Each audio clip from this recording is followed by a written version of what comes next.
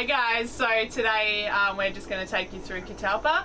We've actually put Catalpa on the market because we've put an offer in for another boat, and if Catalpa sells for what we want, we will sell her and get into a bigger, better boat and keep cruising.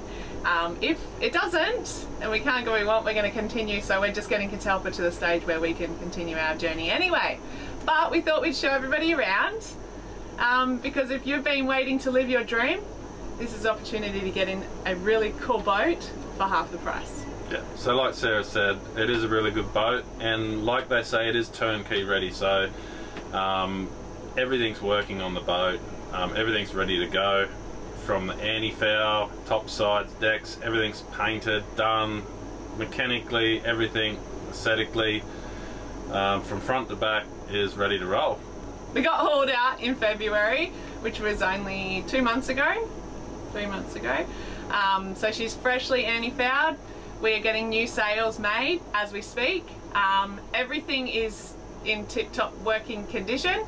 We will get our anchor chain and anchor galvanized before we leave here, or before the new owners pick up the boat. So if we can sell, like I said, we'll sell. If we can't, we are going to continue.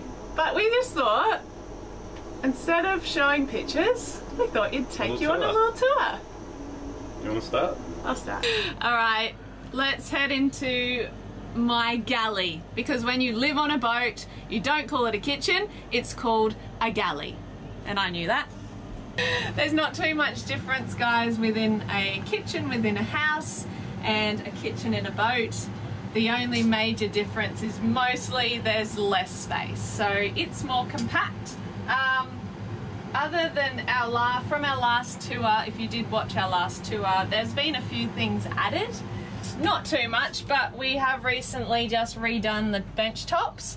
They are epoxied, so they don't leak. We have no leaking issues.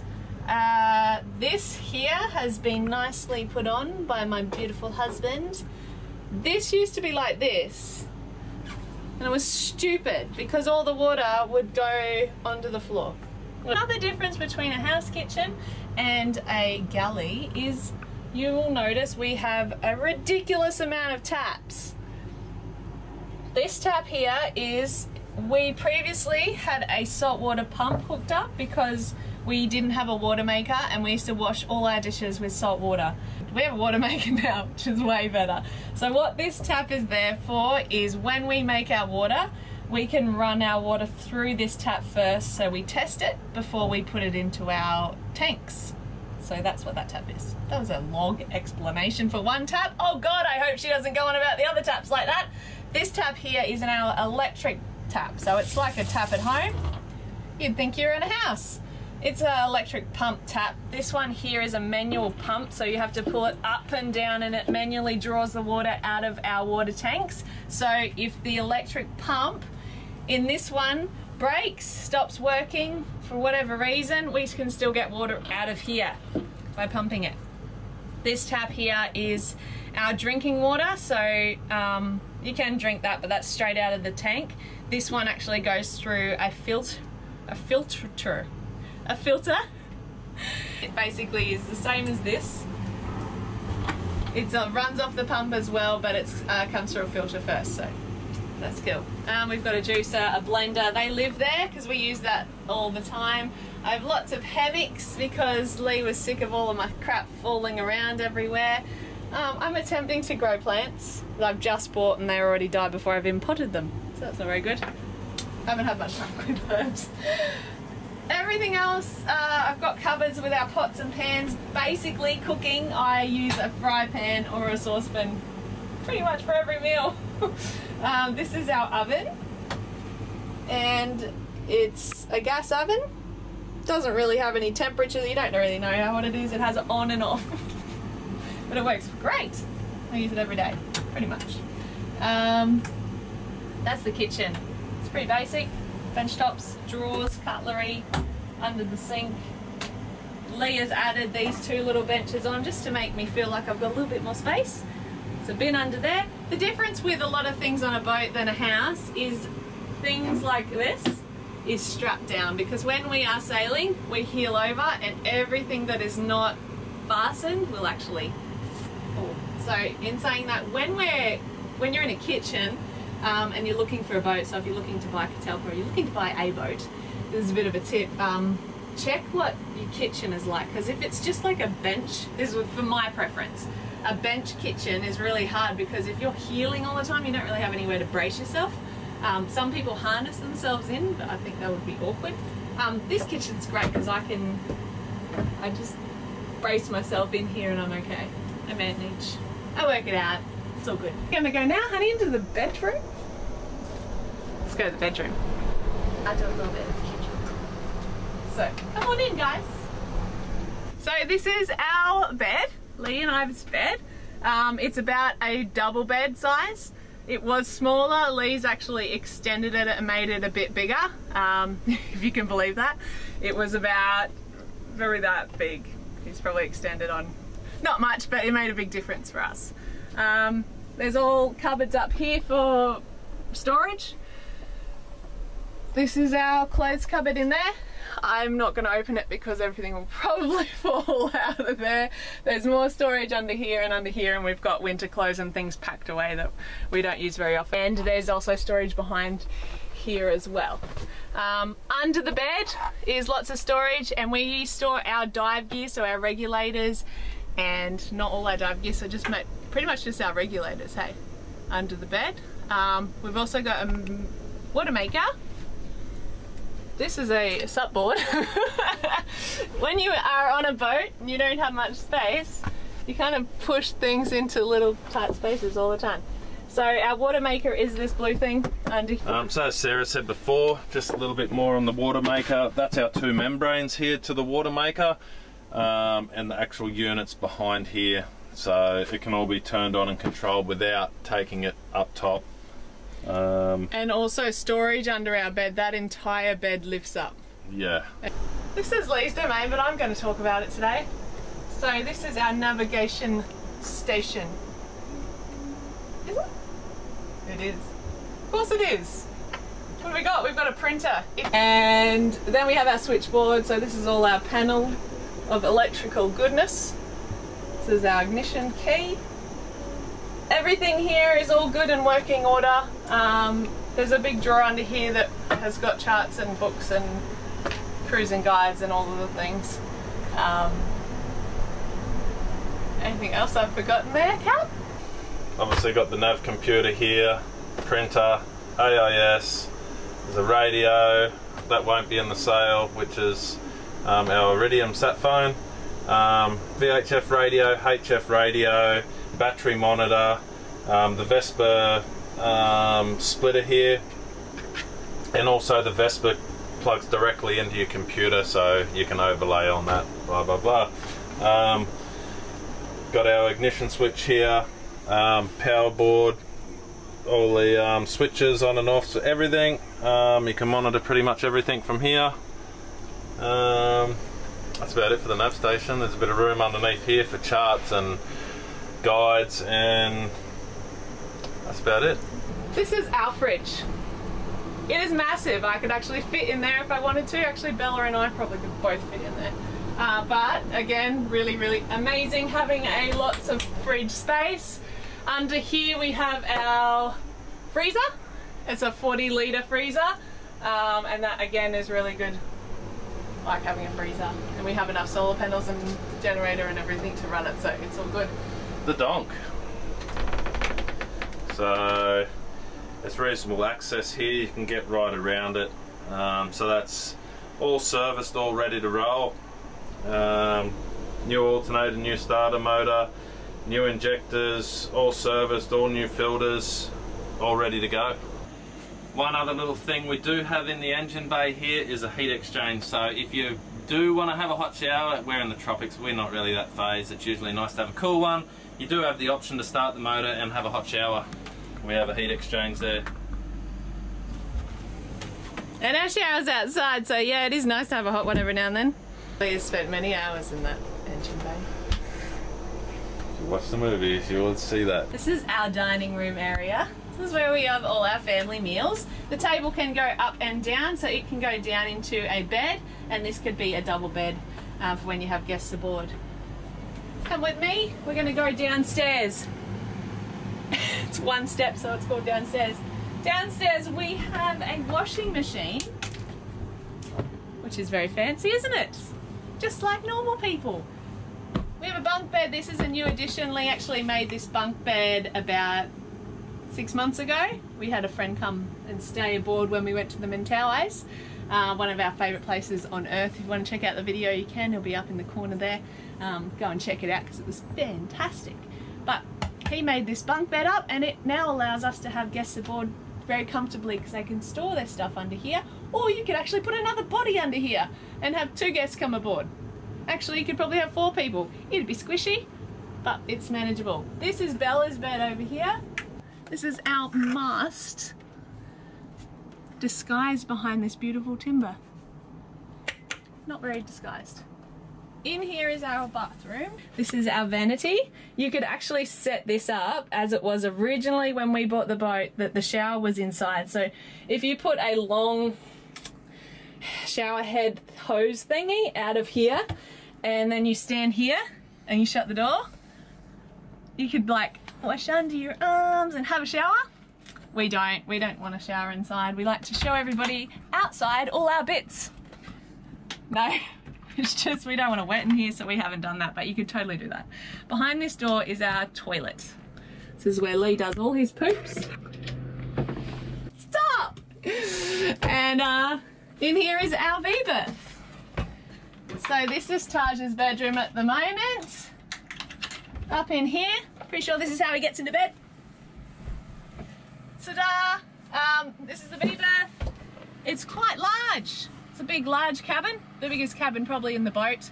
It's got a nice big vented air breathing hatch. And behind here is the anchor locker. It's not really, this is a lot of area in here, but it's jam-packed with things because we like to have lots of stuff. Under this box is the anchor chain well, and the chain comes from the top down into that well. We have 85 meters of anchor chain, 10 mil anchor chain, and that has been plenty for us. This is the V-berth. Thing under the bunk bed here, we have a 60 amp battery charger, so we generally run that for maybe an hour in the mornings if there's not a lot of sun around. First up, to give them a little extra charge, we've got our inverter under here, which is a pure sine wave one, which you can run all your computers and everything off, and we've got the MPPT solar regulator, so all that sort of side of it's there. Back over here, our battery bank, we've got our start battery here, and along the back edge here's all the house bank. That's basically the inside of Catalpa. Guys, let's go have a look up top.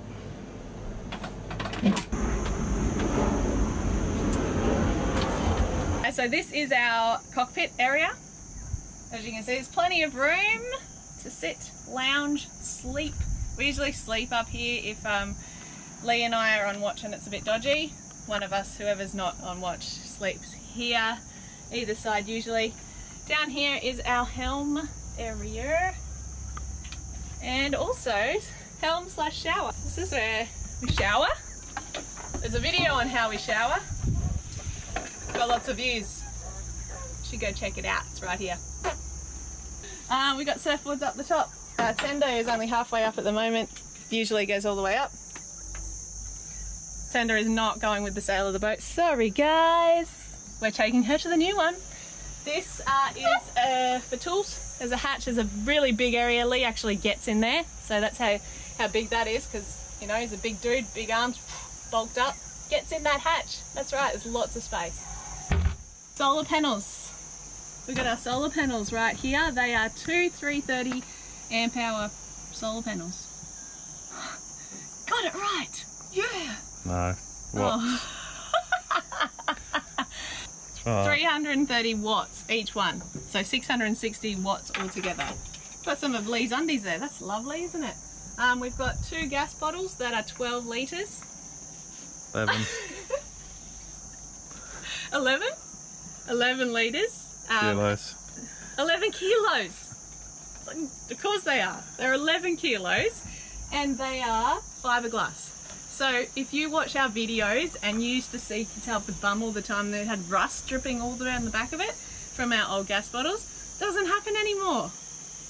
This is a little barbecue for when it's too hot to cook inside and your beautiful husband's just speared some fish. You can prepare it here on this beautiful fish chopping board and then cook it on the barbecue. We love our barbecue. We're gonna continue this way. And I'm not gonna slip over because we've just recently put new grip on the deck. Thanks Kiwi Grip. If you're ever gonna do a deck on any deck and put some deck grip down, make sure it's Kiwi Grip because they are rockin' awesome. Watch the video of us Kiwi gripping.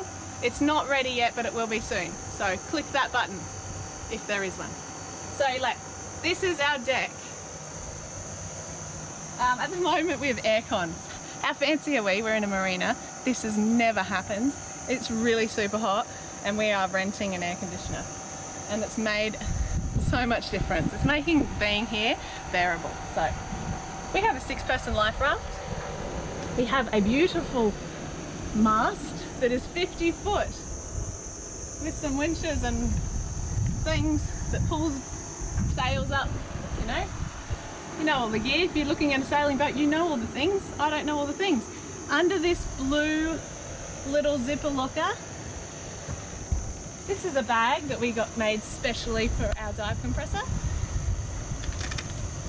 It's sealed pretty well. Ugh.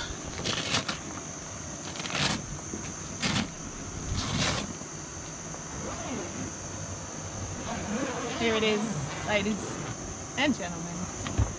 It's a Culture dive compressor, so if you are a scuba diver, we are going to sell this with the boat, and it has been the best thing that we ever bought to put on a boat. If you own a boat, buy a scuba air compressor. You will not regret it. Unless you don't use it, of course, then you might. This cover is brilliant if you're going sailing in the tropics. If you're going to buy Catalpa, it's one of the best things we ever added to Catalpa. We got it made in Cairns, Australia, 2017 before we left, along with a sail bag that has lazy Susans? Jacks. Lazy Jacks. Of course, not lazy Susan. Jack. We're going to keep walking. We've got lots of fuel tanks that are usually covered. They're not right now. We've got another beautiful box here. This box is awesome. We love this box. Lee has actually fitted it to the deck now. It used to slide around. He tied it up. Now he's actually fiberglassed in some timbers and it doesn't move when you're sailing and it's brilliant. He's an absolute legend. This is where our dive gear is kept. If you want to buy this boat, dive gear's staying, you get that as well. Bargain, mates, bargain, come on. Come with me. These are our full pumps for our anchor winch. One is up, one is down. This is bringing it up, this is dropping it down. How easy is that, mates? Dropping the anchor on the jetty. That's a no-no. Our windlass is in great working condition. Thanks, Doug. If you want to hear a really cool story, go to this video. Or this one. And you can watch something that's really, really cool that happened to us. A legend helped us out and you'll hear all about that windlass there. But it's in perfect condition and working really well. And it pulls up our 30 kilo, let's see if we can get this right, Manson Supreme anchor that is about to be re-galvanized. So it's on 85 meters of 10mm chain. So that's what's in there. We haven't had any trouble anchoring anywhere and we've anchored into like 30-40 meters in Indonesia because there's a lot of deep anchorages. She's held, the anchor is the best thing ever. Love it. We have a furling Genoa. This is about to be brand new, everybody. It's not there yet, this is an old one, but it's still fine. It's got nothing wrong with it, so it will be a spare on the boat as well. Lots of cleats, spare anchors. All right guys, well that's pretty much our boat. Oh no, we've got some more. The cameraman likes to point things out quietly in the background there. This rigging here, look at it, so shiny and wonderful. It was put on the boat in 2017, just before we left Australia. So it's fairly new, isn't it? That's right, a rigging lasts how long? About 10 years and you have to replace it. So guys, you've got plenty of time. Have I forgotten anything else? The windows were replaced about 3 months ago when we had her out on the hard, and before that we couldn't actually see out those windows, so that has made a massive difference. They're really thick, strong, wonderful windows. This whole top cabin here, as you can see, it's timber underneath, and we have fiberglassed and repainted it, replaced all of our windows. I hope you've enjoyed that tour. If you'd like to make Catalpa your own and you want to start your own adventures, we recommend getting in touch with us because she's up for grabs, and if no one takes her, we're going to head off again. We can't wait to go sailing. And if no one wants to take Catalpa, then we're going to keep going. Journey on. Love you guys. Subscribe. Bye.